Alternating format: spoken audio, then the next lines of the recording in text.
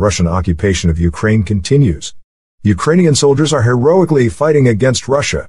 Zelensky said that the south of the country is largely free.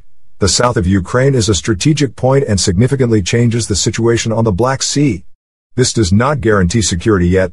It does not guarantee that the enemy will not return yet, but significantly limits the actions of the invaders.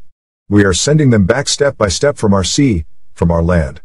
Noting that the situation in the Donbas is extremely difficult and Russia has the fire superiority, Zelensky said that he is grateful to everyone who defended Ukraine in such conditions. Expressing that another important step has been taken in the rapprochement of Ukraine and the EU, Zelensky said, Ukraine has launched a significant amount of electricity exports to Romania on the territory of the EU. This is just the first stage. We are preparing to increase the supply. Due to Ukrainian electricity, a significant part of the Russian gas consumed by Europeans can be replaced.